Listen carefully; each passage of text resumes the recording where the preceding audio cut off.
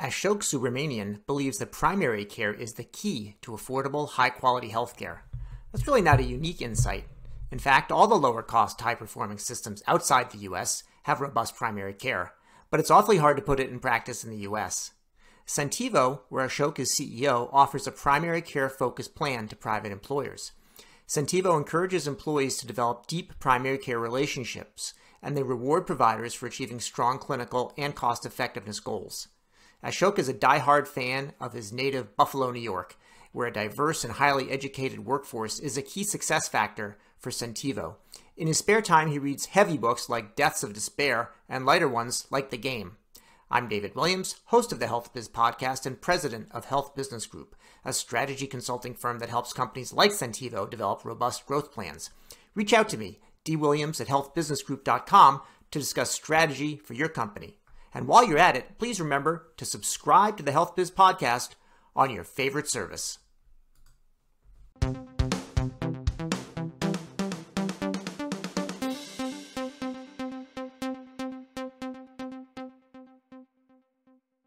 Ashok Subramanian, CEO of Centivo, welcome to the HealthBiz podcast.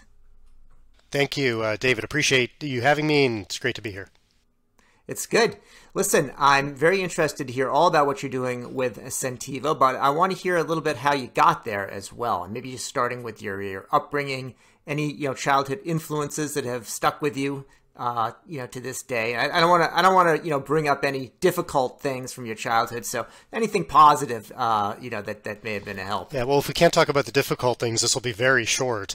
Okay. But no, David, I think the quick strokes. I grew up in Buffalo. I'm pretty loyal to Western New York, upstate New York. We'll talk about that a little bit more later. Grew up in a family of immigrants, several of whom are in the healthcare profession. And I think, like a lot of people, went to school thinking that maybe I'll be pre-med or something like that. Got exposure to different things, decided to go more into the business side of healthcare. And I spent 5.5 years as a consultant with McKinsey.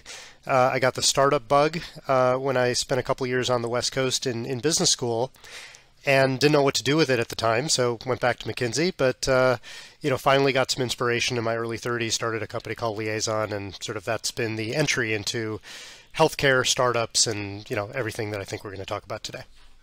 No, that sounds very good. Well, I won't press you too much on the childhood. I will say I'm a fan of upstate New York, or Western New York, as you get over toward the Buffalo area, and I think a lot of people that are from there, grew up there, appreciate kind of the lifestyle, all the benefits that you have, and there's not as much sex appeal to those on the outside, but they're missing out. Well, I'll give you one stat, which is in the 2010s, in the past decade. It was the first decade in 70 years that we added population. We grew in Buffalo, in Erie County, which is the county in Western New York. A lot of that growth, which people may not know, is due to new Americans, to immigrants from Asia, from Africa, from Latin America. So while it has the Rust Belt ethos and brand from, say, the 1950s, 60s, 70s, it really has turned a corner into a very diverse, very cosmopolitan, though smaller town, mid-sized city. Where I do a lot of business in Rochester, New York, which has some of the similar characteristics, and have been involved with companies that are very innovative and big job creators, with founders from Finland, Ukraine, Russia, Poland, France, working with people from Thailand, the UK. So it's very dynamic. One of the things, this isn't about this podcast, but one of the dynamism of the US, it definitely comes from immigration. And I think if we forget about where all the jobs are actually created from, then we're going to find ourselves in a bad spot. So always happy to hear somebody who kind of personifies from your family, that experience. Yeah, no, absolutely. And little things, the big things like, I think the stat was over half of companies in Silicon Valley were started by immigrants. But on the other end of the spectrum, back to my hometown, there's a beautiful sort of space called the West Side Bazaar, which are artisans and craftspeople and food vendors and restaurants again, many of these are refugees from Afghanistan and Burma and people who came over on boats from Vietnam. It's really incredible to see. So I know you wanted to zip right past McKinsey, but since I'm a career consultant and still stuck with it, I want to dwell on that for a minute.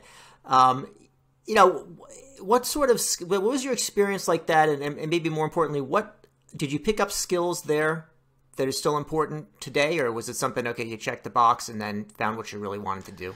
Yeah, no doubt. David, I'm a big fan, and consultants have mixed reputations, and deservedly so, and McKinsey certainly hasn't gotten the best press in certain quarters over the last few years. But there are tremendous learning opportunities to be a consultant at various points in your career, particularly early in your career. I think 2 or 3 specific things. One is you simply get more exposure to a broader array of people, problems, situations as a consultant because you change projects, every few months versus if you join a company. And I think that level of exposure and the pattern recognition is valuable. I think the second is there's this stereotype of, hey, McKinsey only does work with CEOs. That's not actually true, but you do get more exposure to senior people than you deserve to as a lowly 22-year-old analyst, as I certainly deserve to as a lowly 22-year-old analyst. And again, you see how they behave, how they comport themselves, how they make decisions, the types of information they look for. And so by no means were we as 22-year-old analysts the peer counselors for CEOs, but it's a window into that world that is otherwise, again, very hard to come by. And then I think the third is this relentless focus on data and analysis over emotion. It is something the business community, I think, has gotten better at, and even in football teams and baseball teams, and everyone's using analytics these days. But the ability to really always step back and say, where are the facts? Where does the data take you? Not based on loyalty, not based on emotion, not based on what might have worked 10 years ago. And that is, again, a very healthy mental toolkit to approach the business world with early in your career, I would say. Now, talk a little bit about liaison, because there was, it was part of a very big concept at that point about, exchanges and how the employers are getting involved in new forms of healthcare. What was that era like, and what happened to that concept eventually? Yeah, it's pretty fascinating. It's a great window into innovation in healthcare and benefits in a lot of ways. So, look, in 2007, when we started Liaison, it certainly was not we're going to take the world over and there's going to be a thing called a private exchange. And maybe some people knew that somebody named Barack Obama was a senator from Illinois, was going to run for president and was going to win and was going to create these ACA public exchanges, which created some of the inspiration around at least the phrase private exchange. But our view was very simple, which is that employee benefits had really not been innovated since the UAW and General Motors got together and said we should give people pensions and we should give people health care because Congress put wage and price controls in place after World War II. And in the 60 years since that point at that time, and now it's 75 years, the workforce has become increasingly diverse. People don't join a company at the age of 18 and leave at the age of 64. They hop every 2.5 years. And in other products and services in society, whether it's shopping online for books or TVs or whatever, we have now embraced the concept of personalization.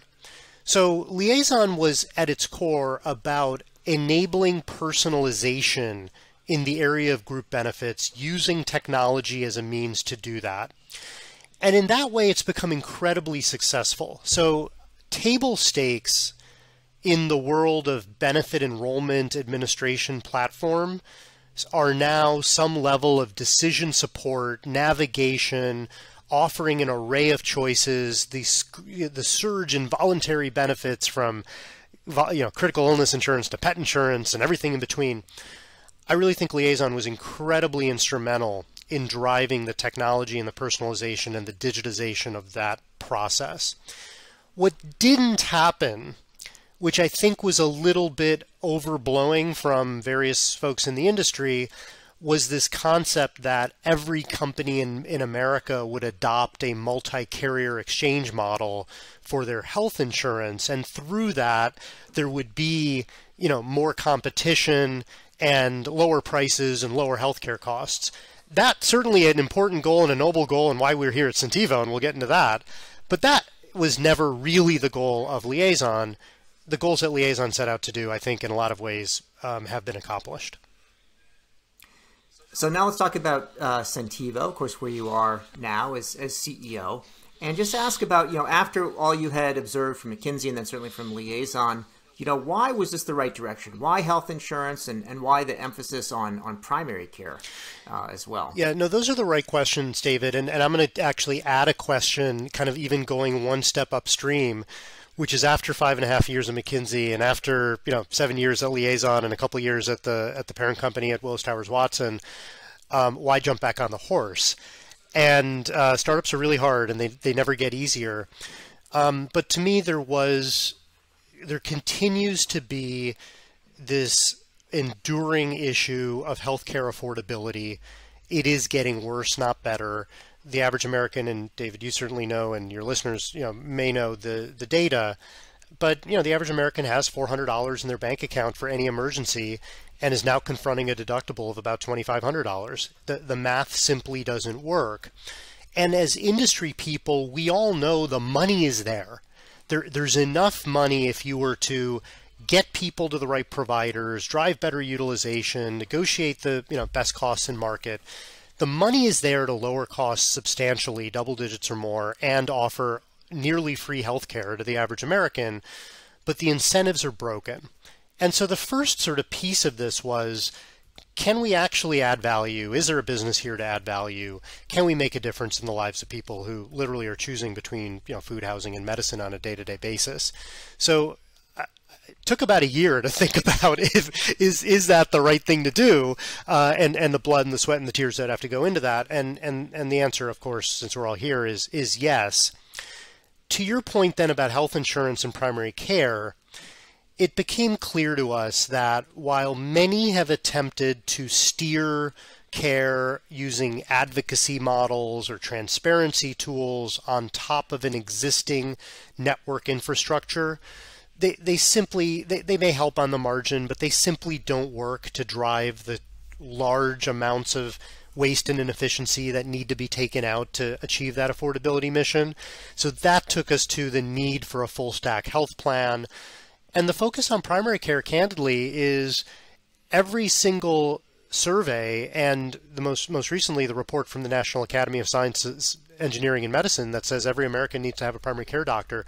There is no intellectual misalignment on the importance of primary care. The problem is that's not where the money is. And so everything has gone towards fragmenting care, more open access, more specialist intervention, more overuse of unnecessary procedures.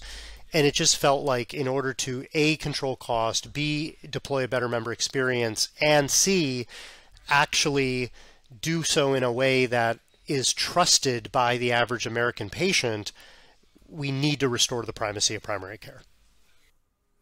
So it all makes good sense, and it's still hard to do. I mean, I think about here in Boston, I have a hard time getting a primary care physician. Most of them want to go into a concierge practice if they're, if they're even available. And then try as they might, they can't necessarily, keep control over the whole rest of the system, which we can talk about in a minute of why it's there. On the other hand, if you look at any countries in the world, we always cite how the U.S.'s healthcare is the most expensive and the worst. The countries that do a good job in terms of quality and in terms of cost, they have strong primary care. So it sort of makes sense to to be able to have that. But how do you actually get primary care involved in playing a central role? And then how do you deal with the limitations that they have on their own end about what they can do for quality and cost in the whole system? Yeah, no, David, so all the right questions. Boston and your example, which is a good one, again, the kind of place where if somebody has a serious brain tumor or their child has an extremely serious condition, you'd be thrilled to be in Boston because you have access to the best of the best. But because of that, and because of the incentives and the tilt towards those types of super specialties, hasn't invested in sort of the public health access and infrastructure. And so Centivo today is not in Boston as one of its native network markets, but hopefully someday in the future. But to address your question head on, so what we have found is in order to get going, we do have to take the world as it exists. We can't sort of take the world as we hope it to be.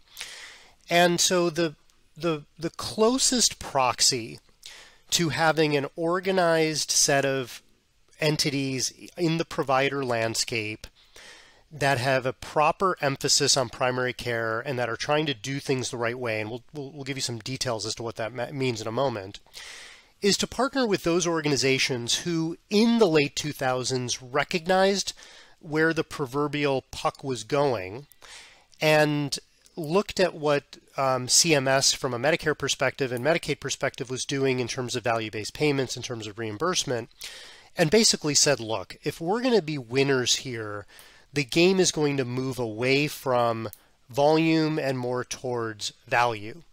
And so what we need to be doing are things like investing in primary care, buying primary care, investing in common EHR platforms so that we have data that is shared by our clinical staff and non-clinical staff, even if people come in through different intake points.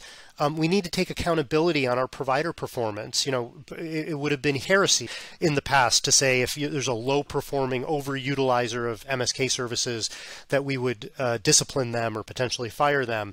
But these types of organizations said that's where we have to go because that's where the government is pushing the dollars. So our first point of entry is to find markets that are high cost, but have a player that is getting unfairly low traditional commercial market share. And when I say unfairly low, it's because they are doing the right things. They're delivering on the right clinical metrics. They're extremely cost effective. And we basically go to them and say, how do we feature you and do some other things around it as the centerpiece of a new kind of health plan that's completely dedicated to value-based care? And there's more to it than that, and I'll keep going. But in terms of pausing on this key point, it is impossible to start practice by practice at the primary care level. It is essential to find organized systems, ACOs, that they themselves have recognized the primary care and build from that as the go-to-market strategy. Otherwise, it would take 100 years and $100 billion, and we'd all have nothing to show for it. Yeah, fair enough. So on the primary care side, it sounds like you're finding the ACOs, the systems that have emphasized primary care and have done the recruitment and the retention and the training of those primary care physicians. So you've got that somebody else's, not problem, but somebody who's made that an emphasis, and that's kind of their core competency. So that's a starting point. That's right, and a good example. So we get asked by employers all the time, we have trouble getting our people into primary care. Traditional networks work with everybody, so they're not able to really help us in this area. What can you do? And a great example is to be able to say, hey, you don't have to believe Centivo. Look at Mount Sinai, our partner in New York. You go to their website. They guarantee same-day primary care if you're sick. And virtuals obviously put a whole new variable in this, which we should talk about. But if you're sick and you let them know by 12 noon, you'll get in to see someone by 5 o'clock. That's something that they themselves have organized to do. We can hold them accountable. We don't have to worry about doing it doctor by doctor. That's the business that they're in. I made a list of 7 predictions for 2022, and the first one is that the retailers, like Walgreens, I think principally, will make care more consumer friendly. A lot of it has to do with what they're doing going into primary care with investments in places like Village MD. And they're kind of addressing the workforce issue, I think, for primary care as well. Are you finding these ACOs, or are you finding places like Mount Sinai that are doing a good job of recruiting and managing their primary care workforce? Yeah, I think, it's interesting. There is a huge variation. Being a primary care clinician is very difficult. Folks who go into it relative to other parts of medicine are not necessarily doing it to optimize economics. And yet they deal with very complex issues. They're on the front line, and the NPs and PAs that are part of primary care practices, they're on the front lines of things like social determinants of health, food issues, nutrition issues, access issues. We have clients, we have grocery stores where their big issue is access, but access is not about getting into the doctor because they're not available. Access is because they take 3 buses to get to work and work 2 jobs. So where I think the organizations have done well, like Mount Sinai, like Memorial Care, our partner in Long Beach, California, Orange County, et cetera, is that they recognize and give primary care the identity that they're the centerpiece of the system, as opposed to an appendage, as opposed to a feeder, for hospital, for surgery, which really is the way that a lot of the other fee-for-service oriented systems think. If you truly embrace value, primary care becomes viewed as the middle of the wheel, as opposed to an appendage. And that's pretty critical to identify, recruit, and retain, good talent. So, as you know, and as you said, a lot of the health systems set up primary care to be a feeder for these expensive services like radiology and surgery and so on. But how do you deal with the fact when when the patient sort of gets into that system anyway? So let me ask a question about, for example, specialty drugs. So I have a relative who has autoimmune disease, and it takes a very expensive drug, and the drug is very expensive. It's $3,000 list price. Well, the academic medical center here that gives it to him, it charged $27,000 for it, which is a real scandal, So, and Blue Cross pays something like $21,000, $23,000 for that, and then I still get stuck with $1,000, as my hit. Now that's a special Boston thing. If you needed one more reason to stay out of Boston, maybe there it is. But how do you deal with some of these other profit maximizers that are out there, and that primary care is only a few percent of the total cost? Great, you expand what they're doing, give them control over more of it, but it kind of gets out of control, because I think a good primary care physician would put my relative on this drug. Yeah, no, absolutely. So primary care is as some might say, it's a necessary but not sufficient condition to control cost. It's important for quality. It's important to build trust. It's important that people not use emergency rooms and urgent cares as sources of primary care, but you need to have more.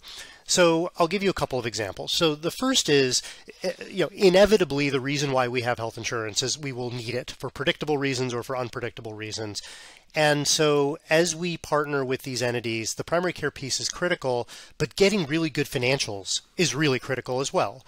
So in exchange for being a primary feeder for these healthcare systems in terms of getting them in front of employers, getting them their most profitable patients in many ways are those that work for employers as opposed to Medicare patients, Medicaid patients.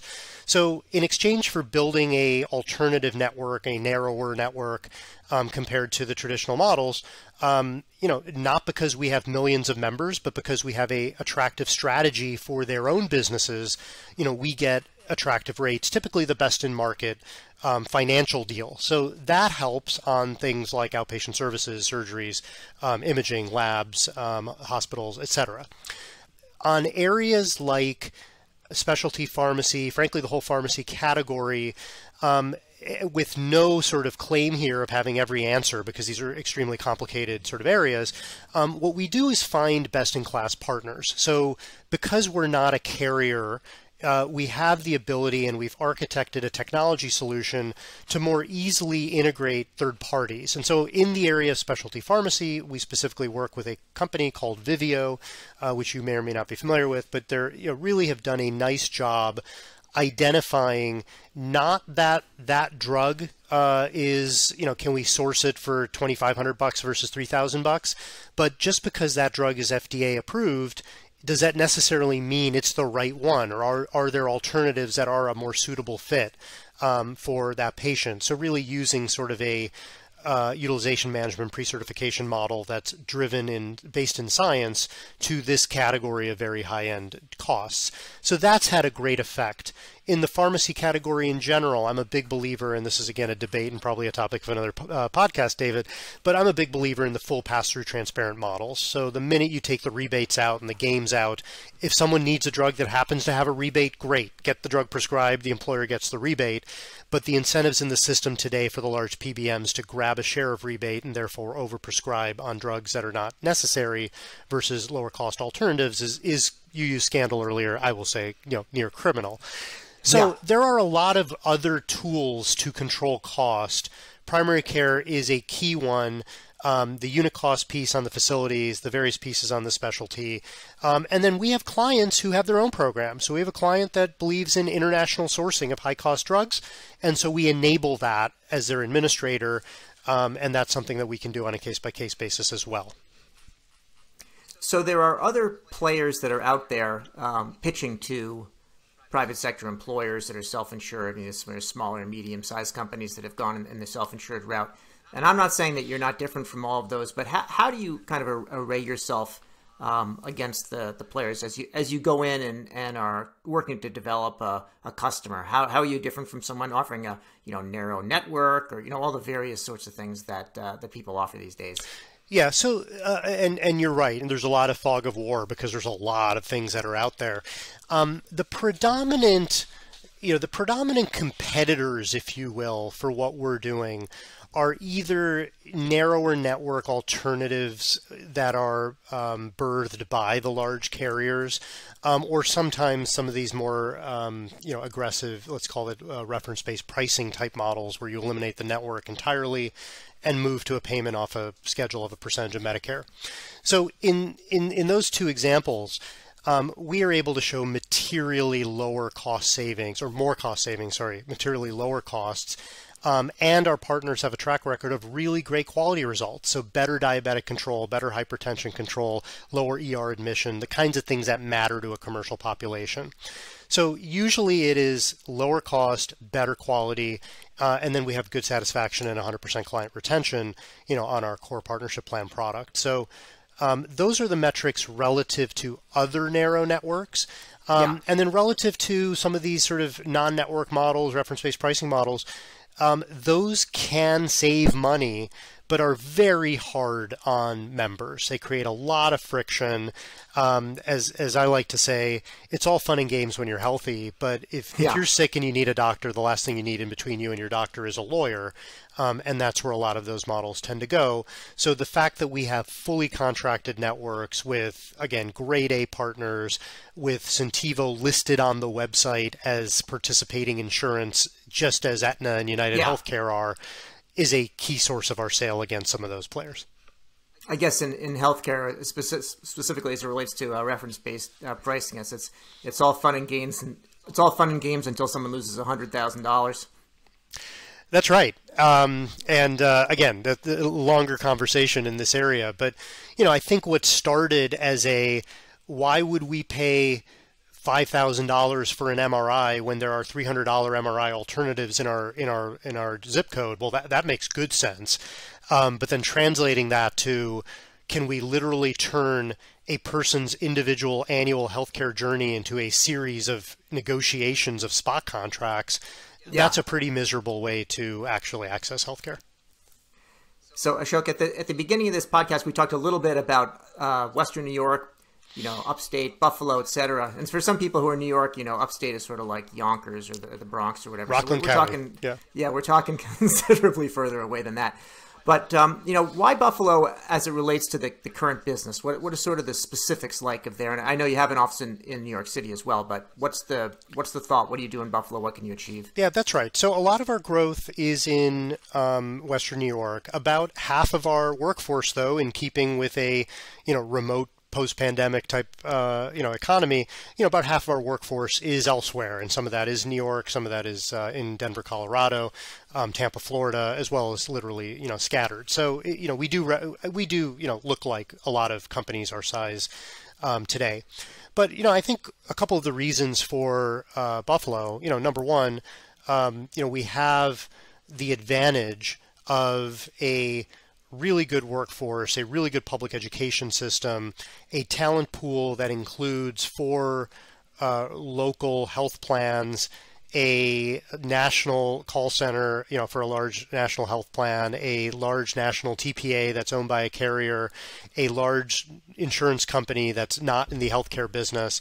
So there are a lot of people in this orbit who are looking for opportunities to really join something new and be part of building a culture and building process and building team and building department, and going back to where we started this conversation, really being part of that affordability restoration that, is so desperately needed. Whenever we have new hires join, and I speak a lot to, college kids or other, entrepreneurs or whatnot, I ask about, how many of you have had a personal experience with someone who could not afford a healthcare bill? And sadly, David, it's everybody. It's not some unique thing. So there's a lot to draw from when we lead with mission. It definitely helps, and to do so in a place like Buffalo that has a great workforce, great people, hardworking, super loyal, very well educated. It really is a great combination. Let me ask a final question, which is about if you've had time to do any reading during the last year or two, and if so, if there's anything you would recommend or anything you recommend that we don't waste our time on. So I am lapsed in my fiction. I do enjoy reading fiction. I've not had a good sort of read there in some time. But two books that are more in the nonfiction variety. One's a little heavier, one's a little bit lighter that I've read recently.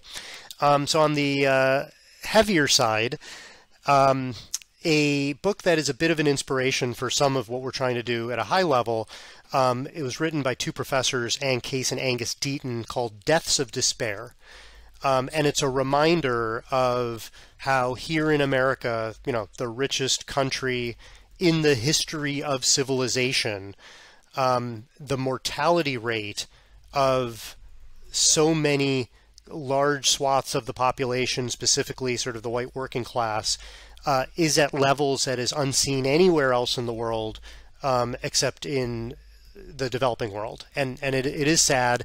They unpack the reasons why, and it ties to all kinds of issues related to society, related to the connectivity we feel with people, to the transient nature of employment, but also to healthcare. And so that's a sobering read. But Ashok, I was going to say, I hope that was the heavier one, because otherwise I don't know what the heavier one is. That's a sobering read, but it helps to be grounded on everything. The lighter read, my son is a young hockey player. I'm a big hockey fan, having grown up in Buffalo. And so the lighter read is the autobiography of Ken Dryden, the goalie for the Canadiens in the 1970s. The book has been updated a couple times. It is about 35 years old, or 45 years old at this point. But it's a great read if you're a sports fan, if you're a hockey fan. Some consider it one of the top 5 sports books of all time. It's called The Game by Ken Dryden.